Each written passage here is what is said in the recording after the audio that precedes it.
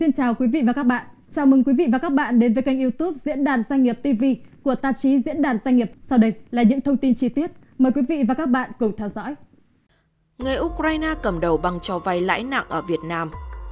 Mới đây, Cục Cảnh sát Hình sự Bộ Công an C02 cho biết đơn vị vừa phối hợp với các cục nghiệp vụ của Bộ Công an thành phố Hồ Chí Minh và Công an tỉnh Khánh Hòa triệt phá đường dây tín dụng đen do người nước ngoài cầm đầu.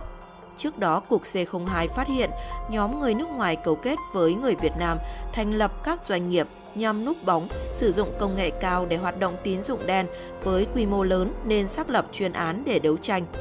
Qua điều tra, cảnh sát xác định Bugaevskiy Tymur sinh năm 1990 và Kravchuk Iryna sinh năm 1985 cùng quốc tịch Ukraine là những người có liên quan. Mới đây, khi cả hai nhập cảnh vào Việt Nam đã bị cảnh sát bắt giữ, đồng thời khám xét 4 công ty ở thành phố Hồ Chí Minh.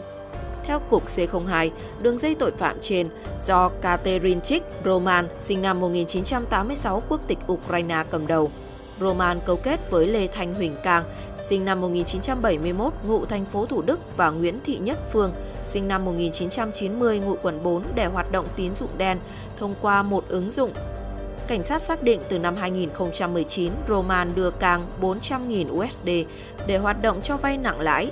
Đến tháng 4 năm 2023, Roman chỉ đạo công ty Lộc Tín tiếp tục nhận 11 triệu USD từ công ty SCA của Singapore và ngân hàng TAS của đảo Ship. Từ tài liệu thu thập được, nhà chức trách cho biết nhóm này đã cho hàng trăm nghìn khách hàng vay với lãi suất 365% đến 1.971% một năm. Qua đó thu lời bất chính hàng nghìn tỷ đồng.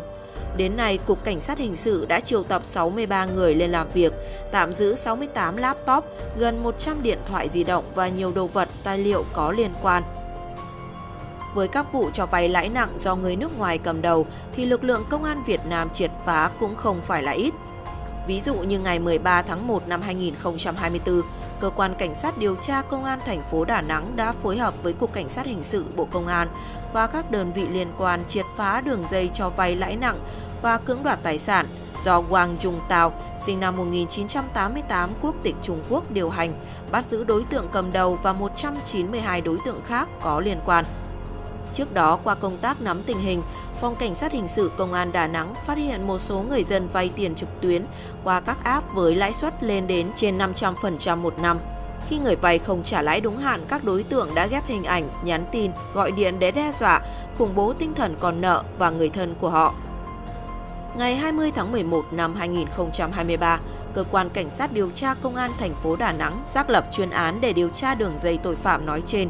Tuy nhiên, sau khi xác định đây là đường dây quy mô lớn hoạt động tại nhiều địa phương trên toàn quốc, nên Công an thành phố Đà Nẵng đã báo cáo Bộ Công an và lãnh đạo Bộ Công an đã chỉ đạo Cục Cảnh sát Hình sự cùng Công an Đà Nẵng phối hợp đấu tranh chuyên án. Đến 9 giờ 30 phút sáng ngày 11 tháng 1 năm 2024, Bộ Công an đã huy động 250 cán bộ chiến sĩ của các đơn vị thuộc Công an Đà Nẵng, Cục Cảnh sát Hình sự, Trung đoàn Cảnh sát Cơ động số 29 của Bộ Công an tại thành phố Hồ Chí Minh, phối hợp với lực lượng hình sự Công an thành phố Hồ Chí Minh và Bình Dương, đồng loạt đột kích 9 địa điểm hoạt động của các đối tượng tại hai địa phương nói trên. Với sự chuẩn bị kỹ lưỡng bài bản trong công tác đấu tranh chuyên án và yếu tố bí mật bất ngờ, lực lượng công an đã bắt giữ Wang Jungtao và tất cả các mắt xích từ trên xuống dưới của đường dây tội phạm này. Đại tá Nguyễn Văn Tăng, Phó Giám đốc Thủ trưởng Cơ quan Cảnh sát điều tra Công an thành phố Đà Nẵng, trưởng ban chuyên án cho biết, số đối tượng bị bắt giữ tại thành phố Hồ Chí Minh là 154 người, bị bắt giữ tại Bình Dương là 39 người. Đến ngày 13 tháng 1, các đối tượng đã được di lý về thành phố Đà Nẵng phục vụ công tác điều tra. Qua khám xét, lực lượng chức năng đã thu giữ 247 máy tính các loại, 177 điện thoại di động, 8 xe máy, hơn 180 triệu đồng tiền mặt, phong tỏa hàng chục tỷ đồng trong tài khoản ngân hàng, cùng nhiều tang vật khác có liên quan đến hành vi cho vay lãi nặng và cưỡng đoạt tài sản. Bước đầu, cơ quan công an xác định Wang Jungtao cùng một đối tượng khác người Trung Quốc đã thuê người Việt đứng tên lập cả chục công ty với nhiều ngành nghề kinh doanh khác nhau. Nhưng thực chất, các công ty này đều được sử dụng làm bình phong cho hoạt động cho vay lãi nặng. Mỗi nhóm công ty được giao nhiệm vụ khác nhau, từ xây dựng và quảng bá các app cho vay tiền, tìm khách hàng, cho vay và đòi nợ. Số tiền các đối tượng cho vay và hưởng lợi bất chính rất lớn. Gần đây nhất, vào tháng 3 năm 2024, cơ quan chức năng của Việt Nam đã truy tố nhóm điều hành cho vay nặng lãi, thu lợi hơn 4.150 tỷ đồng. Viện Kiểm sát Nhân dân Thành phố Hồ Chí Minh đã ban hành cáo trạng truy tố bị can Bugaevskiy Tymur, 39 tuổi, quốc tịch Latvia, Nguyễn Thị Tuyết Sương, giám đốc công ty trách nhiệm hữu hạn một thành viên thương mại dịch vụ Digital Credit, Trương Tuấn Tài, giám đốc công ty trách nhiệm hữu hạn Kravchuk và 10 bị can khác cùng về tội cho vay lãi nặng trong giao dịch dân sự. Theo hồ sơ, đầu năm 2023, Công an quận 10 nhận được đơn của ông LTH trình báo việc ông này có vay của công ty Digital Credit số tiền 1 triệu đồng nhưng không có tiền trả và được yêu cầu trả nợ với số tiền gốc và lãi tính từ ngày 10 tháng 6 năm 2022 đến ngày 10 tháng 4 năm 2023 là 21 triệu đồng. Qua điều tra, công an phát hiện đường dây cho vay nặng lãi hoạt động có tổ chức thông qua hai trang web tamo.vn và findo.vn do công ty trách nhiệm hữu hạn Sophie Solution vận hành. Hai công ty Digital Credit và Kravchuk thực hiện giải ngân cho vay núp bóng dịch vụ cầm đồ, tư vấn tài chính. Cơ quan điều tra xác định năm 2018, Bugaevskiy Tymur, nhân viên của tập đoàn Sun Finance, trụ sở tại Latvia đến Việt Nam để thành lập vận hành cho vay thông qua 3 công ty trên. Từ năm 2019 đến 2021, Bugaevskiy Tymur cho vay qua web tamo.vn. Đến năm 2021, Bugaevskiy Tymur được tập đoàn chỉ đạo điều hành thêm việc cho vay qua findo.vn. Hai trang web trên được tập đoàn Sun Finance lập trình sẵn. Toàn bộ các dữ liệu về hợp đồng điện tử, thông tin khách hàng, khoản vay, việc trả nợ, dữ liệu kế toán đều được lưu trữ trên hệ thống do tập đoàn quản lý.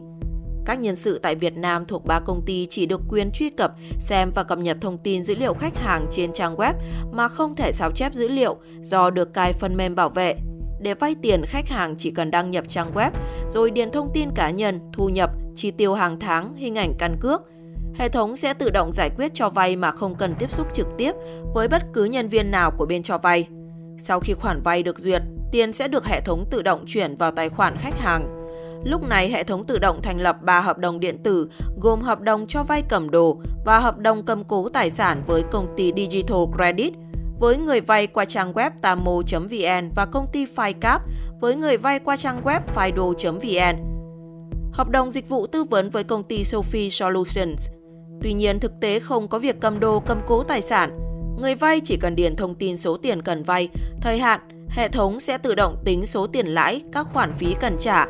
Đến hạn người vay không thanh toán tiền thì có thể vào web gia hạn nợ thêm 5 ngày, 10 ngày, 15 ngày, đến tối đa 30 ngày và phải trả phí gia hạn. Ban đầu các công ty trên không giải ngân trực tiếp mà ký hợp đồng với công ty Bảo Kim và Momo để giải ngân chi hộ bằng hình thức chuyển khoản từ tài khoản công ty Bảo Kim vào tài khoản hoặc ví Momo của người vay. Cơ quan điều tra khi đang trích xuất danh sách người vay trên hai trang web thì hệ thống bị đóng nên chỉ trích xuất được thông tin của 229 người vay và lấy lời khai được 28 người. Kết quả điều tra xác định 3 công ty trên đã thu lợi tiền lãi và phí tổng cộng hơn 4.200 tỷ đồng, trong đó số tiền lãi được hưởng theo quy định chỉ 50,6 tỷ đồng, còn lại số tiền thu lợi bất chính hơn 4.150 tỷ đồng. Lãi suất thấp nhất 401,5% một năm, cao nhất 1.379,7% một năm. Theo cơ quan điều tra, Bugaevskiy Tymur bắt đầu điều hành cho vay từ tháng 6 năm 2020 đến tháng 4 năm 2023 với mức lương 120 triệu đồng một tháng. Do đó, số tiền thu lợi bất chính 4,2 tỷ đồng. Số tiền thu lợi bất chính của các bị can còn lại trung bình 220 triệu đồng đến 4 tỷ đồng. Những thông tin vừa rồi đã khép lại chương trình của chúng tôi. Đừng quên bấm thích video và đăng ký kênh để trở thành người đầu tiên cập nhật những thông tin mới nhất trên kênh YouTube Diễn đàn Doanh nghiệp TV. Còn bây giờ, xin chào và hẹn gặp lại quý vị và các bạn trong những chương trình sau.